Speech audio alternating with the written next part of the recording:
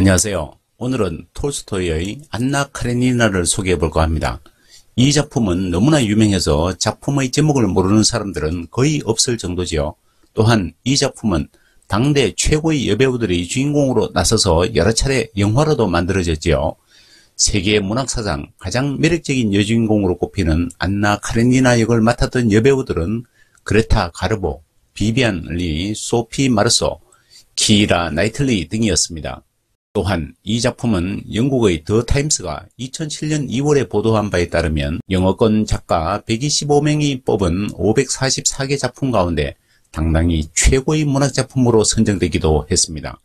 2위가 플로베르의 마담 보바리였고 3위는 톨스토이의 전쟁과 평화가 차지했다고 하더군요. 이만하면 안나 카레니나와 톨스토이가 세계 문학사에서 얼마만큼 높은 위상을 차지하는지를 넉넉히 짐작하고도 남을 만하다 싶습니다. 톨스토이는 그냥 작가가 아니라 언제나 러시아의 대문호'라는 특별한 칭호가 따라붙는 작가이지요. 그가 남긴 대표작 가운데 전쟁과 평화는 지금까지 쓰여진 가장 위대한 장편소설이라는 평가를 받지요. 그 작품 하나만 하더라도 너무나 스토리가 거대하고 등장인물들이 방대한 데다가 인간의 삶을 둘러싼 온갖 다양한 주제들을 너무나 드넓게 포괄하고 있어서 그 스케일만으로도 경이로울 지경인데 그는 거기에 더해 귀엽고 안나 카레니나라는 불멸의 사랑 이야기마저 창조했습니다. 두 작품 모두 집필하는 데만 꼬박 대여섯 해씩 걸렸는데 안나 카레니나가 전쟁과 평화보다 몇 년 뒤에 쓰인 작품이죠. 전쟁과 평화가 주로 전쟁과 파괴를 다루고 안나 카레니나가 유부녀의 잘못된 사랑을 다룬다고 해서 그 두 작품 사이에 공통점이 아예 없을 순 없습니다. 나폴레옹의 러시아 침공을 다룬 이야기가 아무리 거창하다고 하더라도 그 작품을 꿰뚫고 흐르는 작가의 문제의식은 언제나 어떻게 살 것인가 라는 삶의 본질적인 문제와 강렬하게 맞닿아 있고 그 점은 안나 카레니나에서도 전혀 다를 게 없기 때문입니다. 안나 카레니나에 등장하는 인물들 가운데 어느 누구도 어떻게 살 것인가라는 문제 앞에서 심각하게 숙고하지 않는 인물은 단 한 사람도 없습니다. 물론 그 문제를 두고 가장 고통스럽게 싸웠던 인물은 단연 안나 카레니나였지요. 그 반면에 삶 자체를 가장 순수하고도 진지하게 성찰한 인물은 농장을 돌보던 시골 귀족 레빈이었습니다. 톨스토이는 스스로도 어떻게 살 것인가라는 문제에 대해 평생 동안 끊임없이 성찰한 인물이었죠. 그래서 어떤 이는 톨스토이에 대해 세계를 움직이는 제1원인을 찾고자 했던 사람이라고도 평했습니다. 그는 러시아의 대표적인 귀족 출신이면서도 평생 자신의 영지인 야스나야 폴야나에 파묻혀 지냈으며 저술 활동뿐 아니라 농노 해방과 자선사업은 물론 교육 문제에도 큰 관심을 기울였습니다. 이런 작가의 모습이 작품 속에 투영된 인물이 바로 전쟁과 평화에 등장하는 남자 주인공 피에르 베주호프와 안나 카레니나에 등장하는 레빈입니다. 시골 영지 포크로포스코예에 파묻혀 지내는 귀족 레빈이 여름철마다 풀베기에 열정을 쏟는 장면, 애완견과 함께 맷도요를 사냥하는 장면, 모스크바에서의 생활에 대한 강한 반감, 러시아의 농민들에 대한 사랑 등은 너무나도 생생하게 그려져 있어서 인간 톨스토이의 실제 모습을 그대로 옮겨놓은 듯한 느낌마저 듭니다. 그런데 톨스토이는 어떻게 해서 안나 카레니나라는 젊은 귀부인이 겪은 부적절한 사랑, 다시 말하자면 어느 한순간 느닷없이 빠져들고만 치명적인 불륜과 그로부터 파생된 온갖 불가피하고 불쾌하고 불편하기 짝이 없는 문제들, 가령 남편과의 이혼 문제, 남편과의 사이에서 낳은 아들의 양육 문제, 브론스키와의 혼인 문제와 주거 문제, 친인척과 사교계 등에서 맺은 온갖 인간관계 문제 등에 대해 어쩌면 이토록 생생하게 그려낼 수 있었을까요?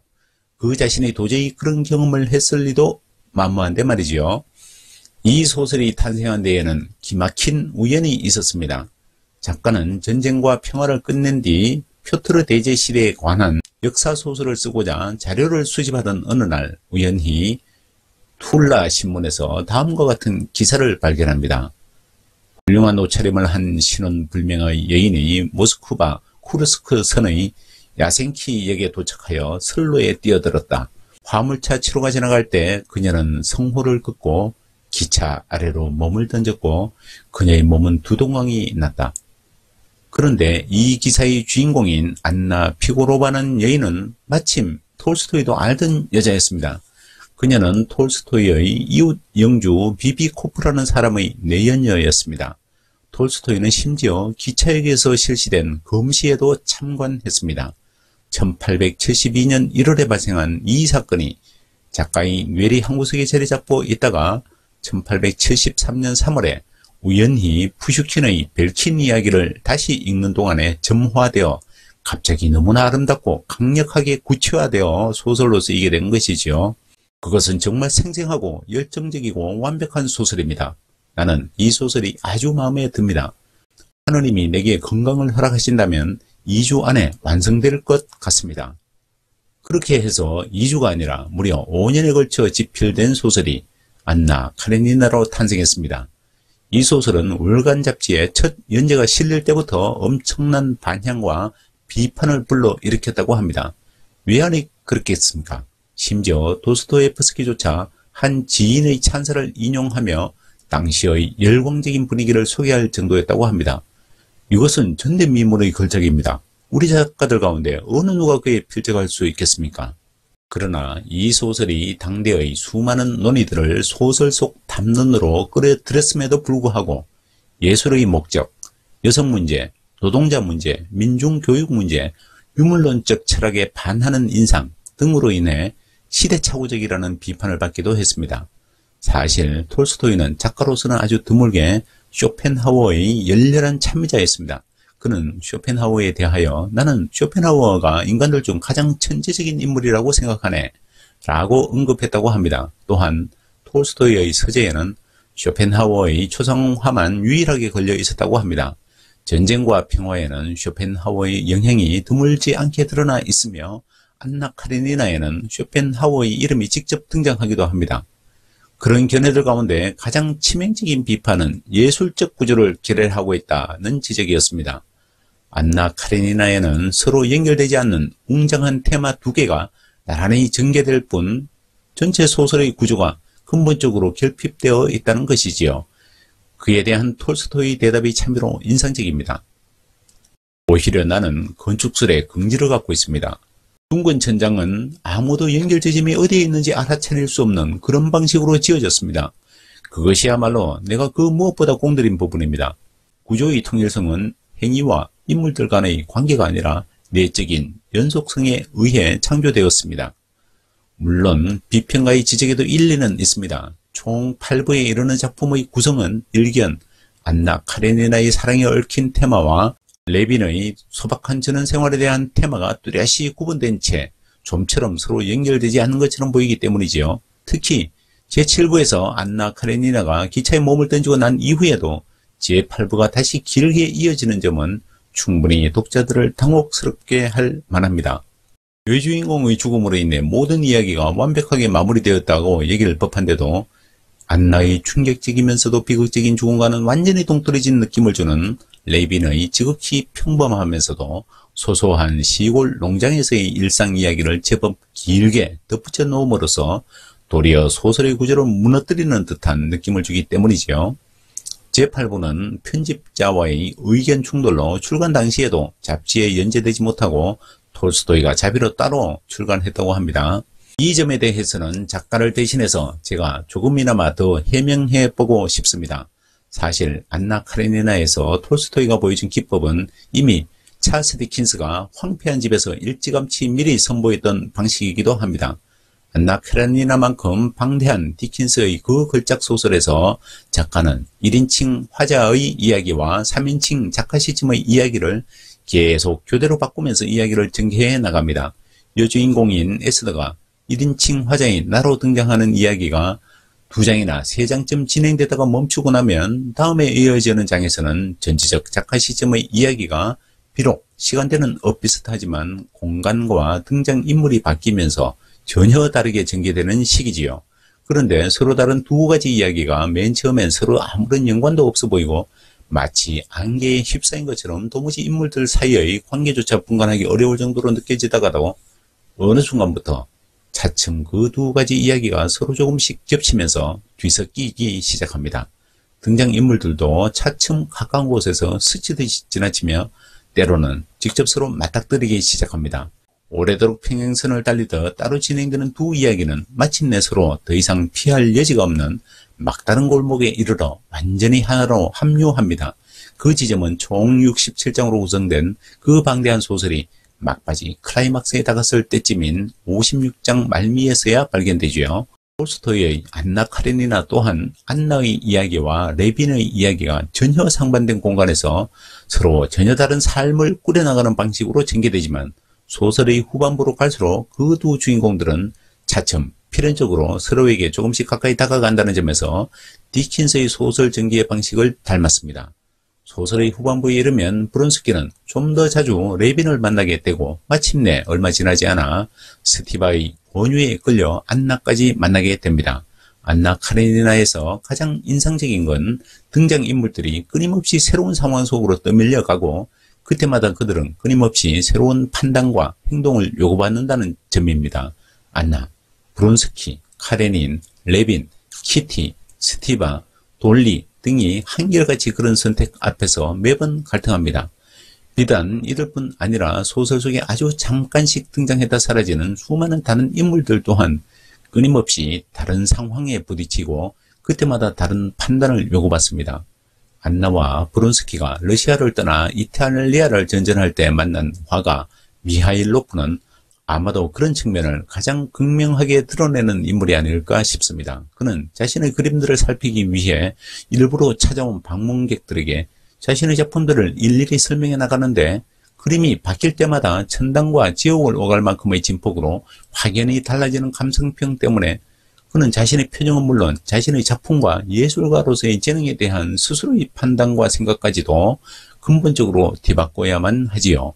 소설에 등장하는 인물들은 아무리 안간 힘을 다하더라도 자신들이 뿌린 선택의 씨앗이 파생시키는 사태의 예기치 못한 진행을 뒤바꾸지는 못합니다.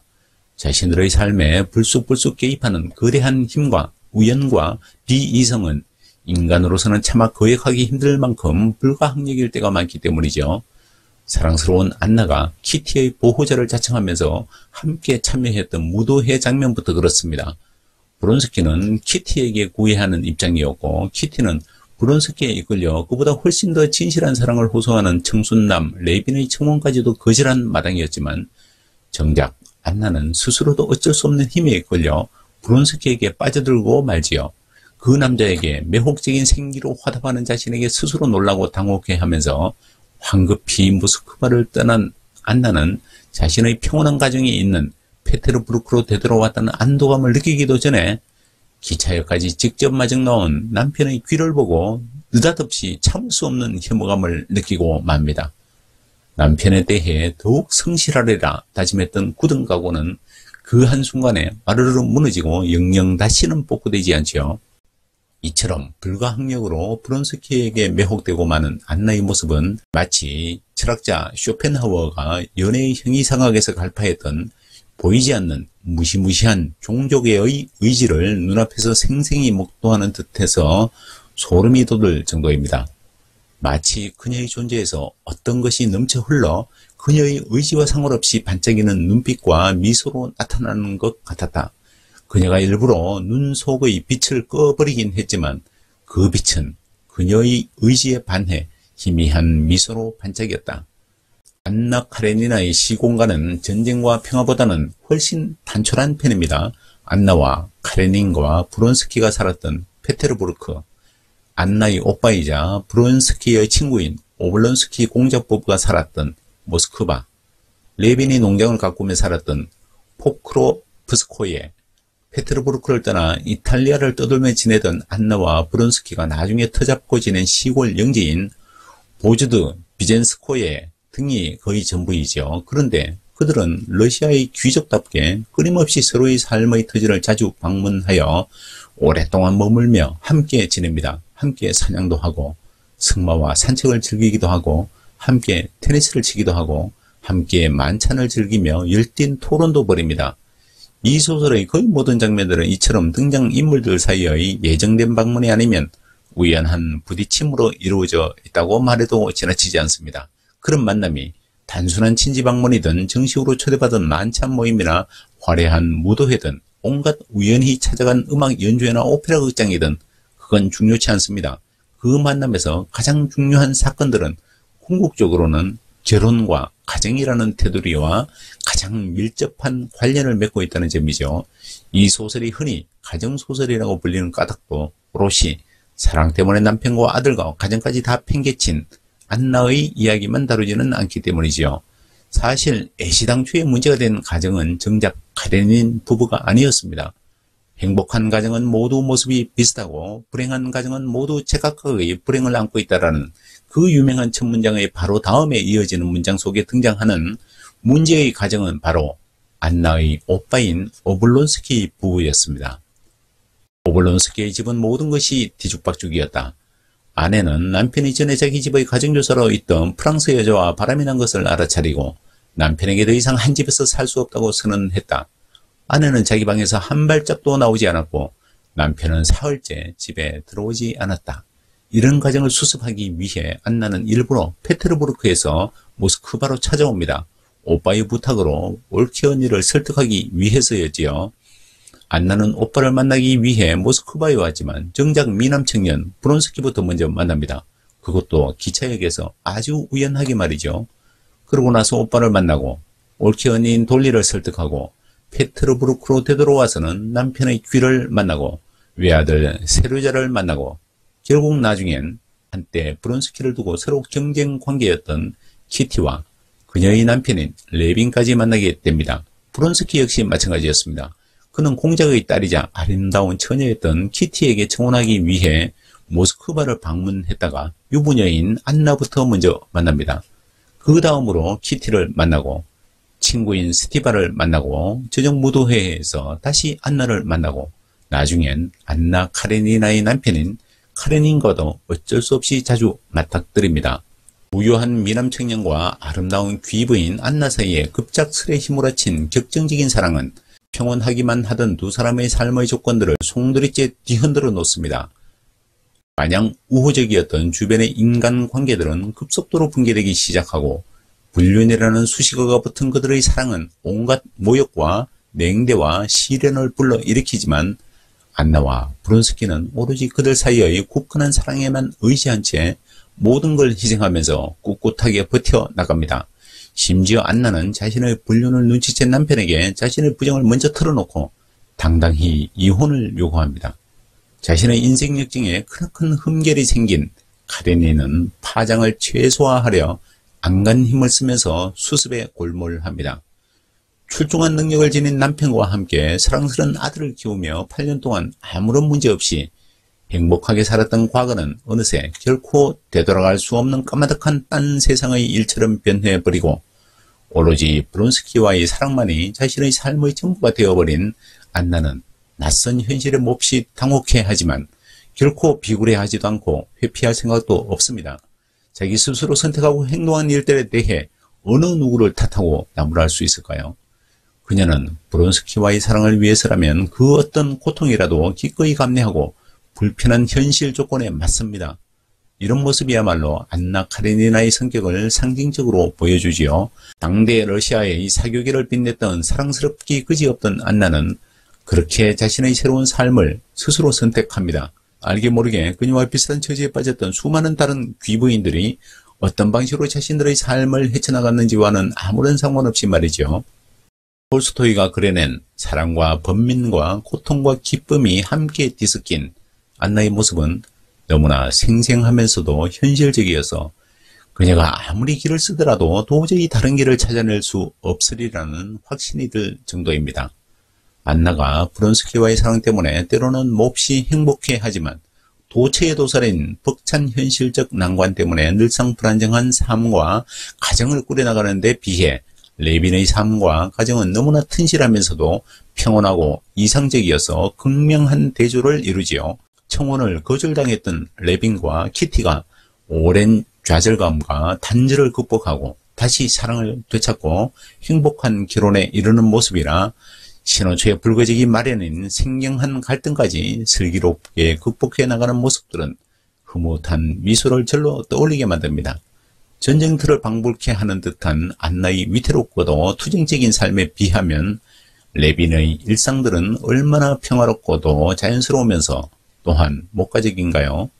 제인 오스틴의 오만과 편견이 당대의 인습적인 결혼관이나 편견들의 용감히 맞선 끝에 극적으로 결혼에 이르는 주인공들을 묘사했다면 안나 카레니나는 결혼 이후에 찾아온 또 다른 사랑 때문에 번민하고 좌절을 하는 기혼녀 안나의 삶을 그리고 있다는 점에서 몹시 대조적입니다.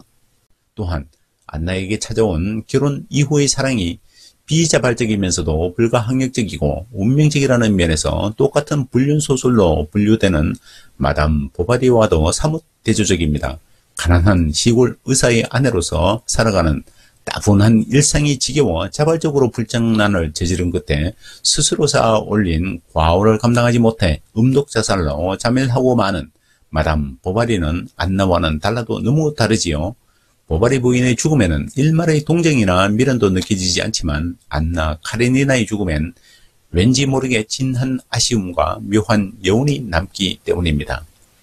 안나 카레니나는 소설이 시작되기 전에 짤막한 성경 구절 하나가 먼저 제시됩니다. 원수 갚는 것은 내가 할 일이니 내가 갚겠다. 어떤 이는 이를 두고 안나를 자살로 몰고 간 것이 결혼 서약을 깨고 간통을 저지른 안나에 대한 신의 심판이라고 해석합니다. 그러나 안나의 죄악은 스스로 찾아 나선 것도 아니며 안나와 비슷한 처지이면서도 감쪽같이 이중적인 삶을 살아가는 러시아 사교계의 다른 여성들과도 다른 것이었습니다.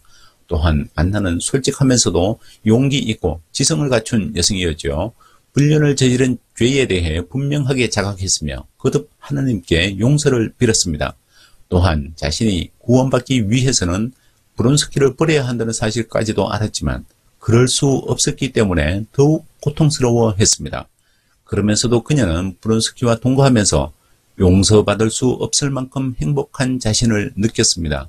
그녀의 궁극적인 죄는 브론스키와의 간통도 아니었고 카레닌보다 브론스키를 더 사랑한 것도 아니었습니다. 하느님보다 브론스키를 더 사랑한 게 궁극적으로 문제였습니다. 용서받을 수 없을 만큼 행복했던 그녀는 결국 살아가는 유일한 이유였던 브론스키와의 사랑이 흔들리는 걸 느끼면서 절망감을 느낍니다.